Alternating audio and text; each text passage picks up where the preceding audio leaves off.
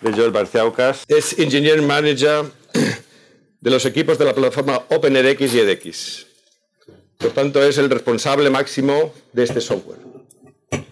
Su equipo impulsa el desarrollo de OpenEdX fomentando la comunidad productiva y colaborativa de ingenieros, estudiantes y emprendedores.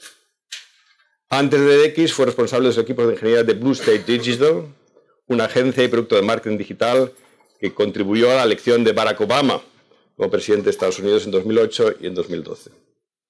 Le apasiona que su trabajo esté orientado hacia el cumplimiento de una misión capaz de promover el cambio. I'd like to thank very much Joel that he agreed to come here to present. It's really an honor and a pleasure to have you and introduce what is OpenEdX. Thank you very much, Joel.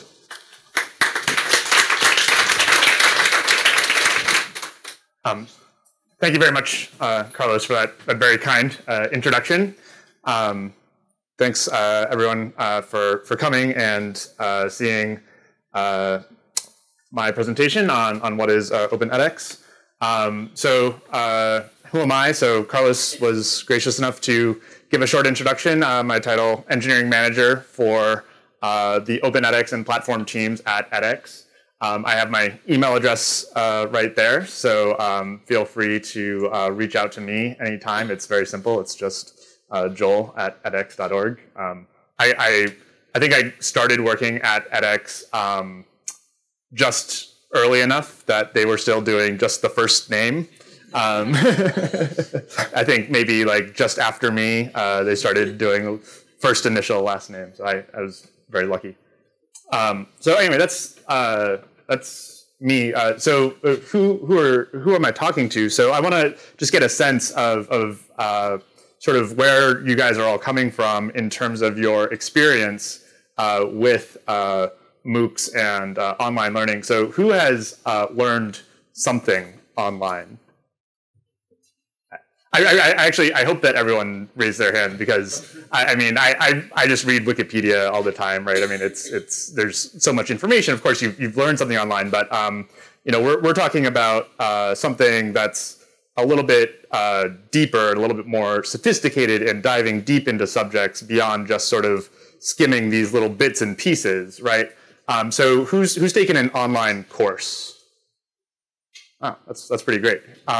Who's been to edx.org? Oh, that's great. Who's taken a course on Coursera? It's okay.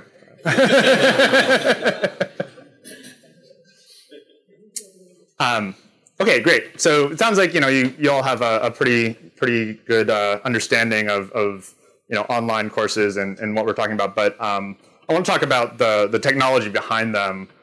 So what is OpenEdX? And I think in order to really effectively answer that question, I think I really need to start talking about what is edX. So edX, it really depends on the context, on the it has very many different meanings. So first of all, it's a nonprofit organization. So we were formed as a nonprofit. MIT and Harvard came together to create this organization. It was really important that it be nonprofit, not be venture funded. That gives us a lot of flexibility. And so we have this mission as a nonprofit organization. We're a mission-driven organization. Does anyone know what edX's mission is? Has anyone heard it?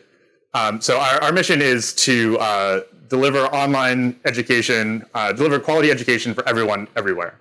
So I mean, that's like it's an audacious mission. It's huge. It's a huge mission that we're trying to accomplish, and that wasn't enough to just say, okay, we want to do this. We're going to hold ourselves accountable, and we're going to set a goal for ourselves. And so we said, we're going to educate 1 billion people. 1 billion. That's with 9 zeros, right? Like that's a lot. So how are we going to do that? We have this product at edx.org. It's amazing. It has courses from over 100 different institutions. You saw from Carlos. Carlos actually stole some of my slides here. So these are just some of the organizations, MIT and Harvard, the founders, of course, Carlos and everyone from UC3M, Berkeley, Microsoft, University of Queensland, the Linux Foundation, and 100 more. So Carlos touched on just what edX.org has accomplished already, and this is it is just incredible to think about. Nearly 10 million learners, 1,200 courses, 32 million course enrollments. So we're doing pretty well with edX.org, right? 10 million, a billion. We're getting there.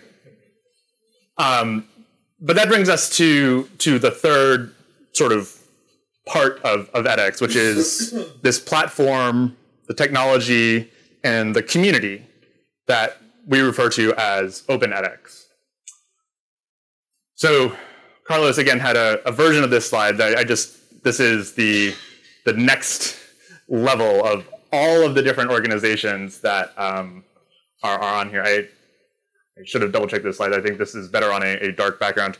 But there are, you can see, all kinds of different schools, companies, nonprofit organizations. These are all organizations that are offering courses using the Open edX platform today.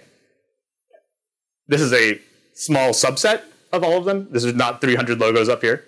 And when we talk about 300 sites, we're talking about the ones that we know about, right? So it's people who either have talked to us, or we can find them, or that sort of thing. Another interesting thing that we're seeing with the Open edX platform is this adoption by actual large national initiatives. So we're seeing in France, the France Université Numérique, they have over 1 million learners on their platform. That is totally separate from edX.org. The EDROC platform in Jordan, Darub in Saudi Arabia, Shuitong in China. Shuitong has they just released they had an interview on I think Class Central, and they just passed 5 million learners just on Shuitong X. So we think that we have Shuitong and all of those other sites, the ones that we've talked to so far, we think that we have heard about 8 million learners on platforms that are not edX.org. So if we put this together and we think about all of the sites that we don't know about, there have been at least 18 million people who have learned something on the Open edX platform. And so now, okay, well, 20 million. All right, 1 billion. We're only going to get there through the help of these other platforms as well as edX.org. So we've got 32 different languages, 52 different countries. People have launched Open edX platforms. It's just sort of mind blowing to think about all of the different things that people are doing with the platform. Just taking the platform and running with it. But so how does it work? What are the capabilities of this platform? Why are people choosing to use it? So this is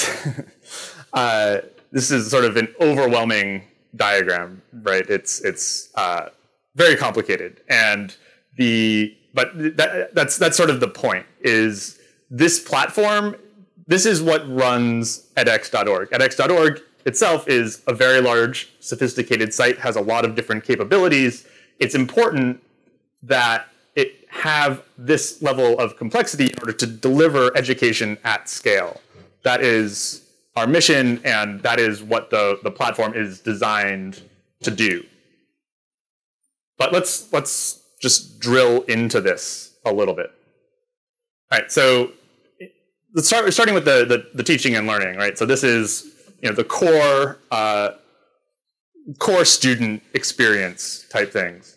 I think Carlos touched on this a little bit with some screenshots of the types of content types and problem types that you can use in the Open edX platform. Right here, I'm sure you can't see it because it's tiny. This is a little screenshot from our documentation. This is just like maybe half the list of the things that are documented in terms of the different content types, assessment types that you can use when building a course on the Open edX platform. There are things like the chemical equation problem. There's a molecule editor and molecule viewer. There's the circuit schematic builder problem, which is from Anant's first circuits course. So there's those sort of subject-specific types of things, and then there's integrations. We have an LTI integration. You can embed content using iframes, all sorts of things like that. Now, all of these things are built on this extensibility plugin architecture we call X-blocks. Everything that is in a course that a student sees is X-blocks. There are structural X-blocks, so a vertical or a subsection, those things are X-blocks. Those are the ways that you structure the course. But then the problem types and content types are X-blocks as well.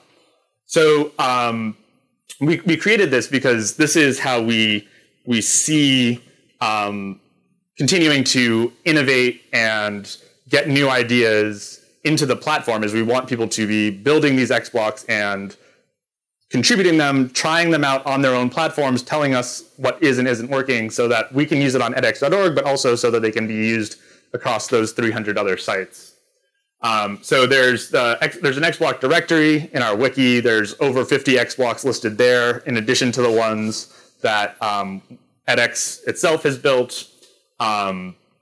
But I want to talk about a specific example of this peer instruction X-block. So this is a really interesting story. So I'm just going to tell you a little bit about how it works and then how it came about. So the idea here is you have a learner is presented with a multiple choice question, as sort of your classic online quiz sort of thing.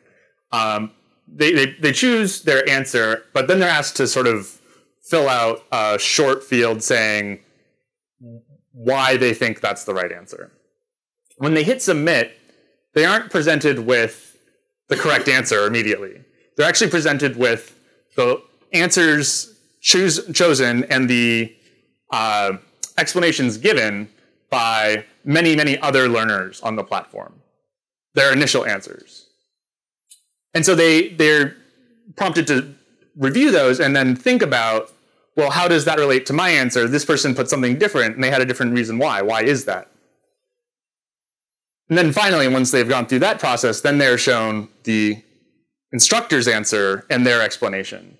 But this is a much more engaging way for a person to think about the question that is being asked, understanding the perspectives of other students, and getting different kinds of feedback that a single instructor couldn't provide, and that really leverages the scale of having a massive open online course.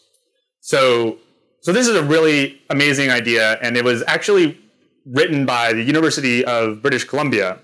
They're an edX partner, but it's actually not. That's actually not the important part. It doesn't matter that they were a partner. They had a great idea, and they went and did it. They produced the research and showed that this was an effective way of teaching online, and they contributed to the platform. And now everyone has access to this tool, both on edX.org and any other Open edX instance. And we expect to see continued examples of this. Like I said, this is based on pedagogical research that has been done, multiple papers published around this tool and its effectiveness. So teaching and learning is the core of the experience, but I think one of the differentiating features of the Open edX platform, we open source everything that we do, and that includes not just the course content, the studio, and the learning system, but things like platform and commerce. So course catalog, for a long time, this was actually the only part of edX.org that was closed source because it was a Drupal site, and essentially there was no difference between like the course individual content, like this is what this course is about, and like Drupal. And so it didn't make like we would just be open sourcing Drupal. But now we've pulled out the specific features for a course catalog, and they are now like a REST API, and they can be used to integrate with any sort of CMS or other way that you would want users to be able to discover your courses. Additionally, that also means that we now have an API for edX.org. So if you wanted to say, well, here are the courses that we're offering, but if you want to find courses on edX.org, we can send you there as well. That can be done through our APIs now. Another area that this covers is e-commerce. So we have an e-commerce platform called Otto. Has anyone here ever watched, or has anyone here ever heard of the American kids show Sesame Street? Is that, yeah. So there's a character, there's a character, Oscar the Grouch. His brother is named Otto. And so our e-commerce platform is based on a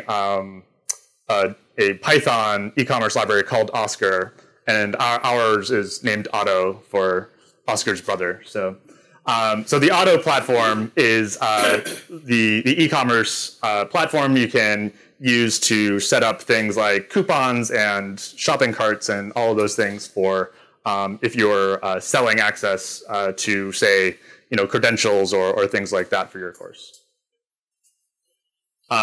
Insights is another big piece of the OpenEdX platform. We have this sophisticated analytics platform. Carlos showed some of the video analytics in his presentation. We've also launched this per learner analytics feature, so you can see at an aggregate level what people are doing, where things are standing out, like at the video, in the video player. You can also dive into the individual learners and see how they're doing, so that you can do perhaps individual interventions or find patterns amongst individual learners. And we have a mobile app. So we have Android and iOS applications. These are also open source. The 2.0 version that was released in this winter, in January, February, includes all of the things essentially that you would need to do to complete a course on the mobile app. So about 80 to 90% of assessment types are included. It includes discussion forums, course discovery, push notifications. Anyone can take the mobile app code for Android or iOS. They can customize it with their branding. They can configure it to talk to their OpenEdX instance and launch their own mobile app for their organization. And people have done that. So how do you get started with this platform? And there's obviously a lot there. We have these resources here. We have the OpenEdX portal. This is sort of the hub of all the information about the OpenEdX system. And then we have our documentation site, docs.edx.org. This features both like learner documentation, course instructor, course author documentation, as well as system administrator documentation, developer documentation. They're all included here. And we release the documentation for each OpenEdX release that we do. So we've had, we're about to have our 6th release. We released Eucalyptus this summer. It was our 5th. They're alphabetical tree names. So we had Eucalyptus this summer, Ficus this winter.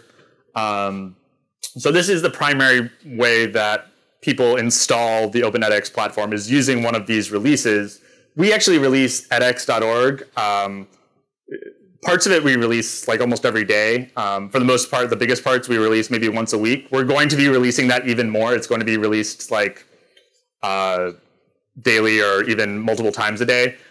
Most people don't want to do that. If you have your own customizations, you have your own theming different features that you have installed, you're going to want to be able to test those with the new version, those things. And that's where we came up with this program. We provide instructions of upgrading from one release to the next, and that's supported in all of that. So that's what we found has worked. So we do about 2 a year at this point. So that's it. That's what I had to share with you about the Open edX platform. I have a few minutes for questions. If anyone has a question I can answer.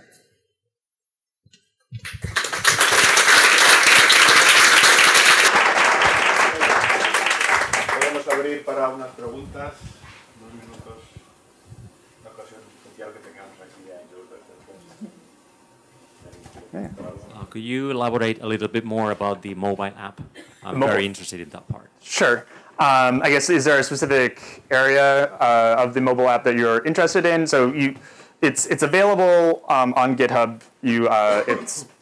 It's tagged as part of the release.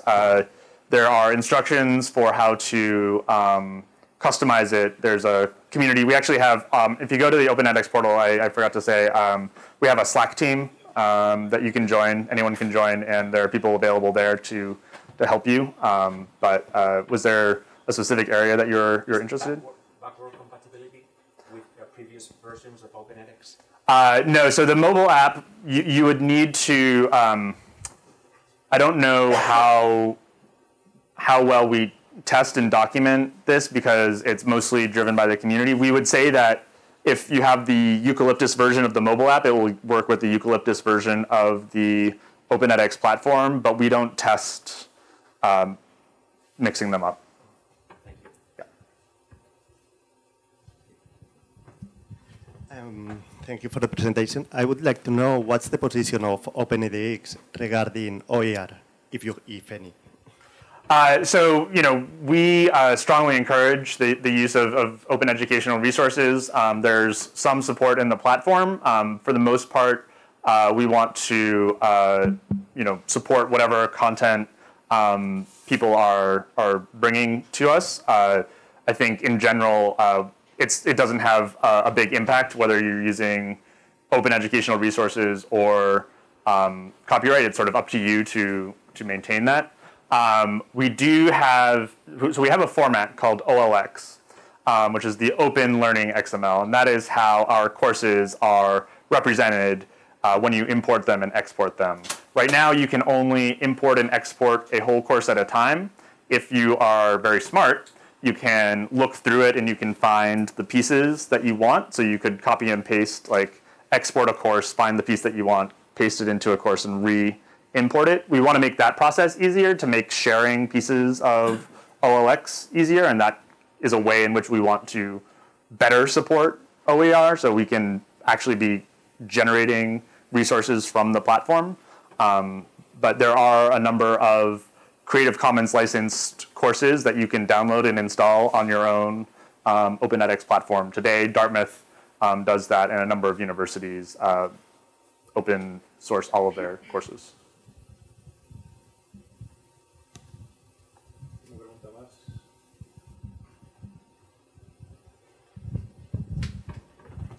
First, thank you very much for your presentation. I found it also very interesting. And my question is about the how easy or difficult is to integrate the learning analytics tools into the Open edX platform. So the Insights platform? Yes. Yeah. So the Insights platform, I would say, it is sophisticated. It's complex. So it does require someone to be willing to understand the system. It's based on Hadoop and things like that. So it is complicated to run. There are other analytics tools that people have built in the community. There's one built, I think, by University of Queensland and a couple of others that are simpler. But Insights was designed for edX.org and for 10 million learners. There are solutions that people have built that don't need that scale, but are easier to use. Any other questions? más, pues once again, thank you very much.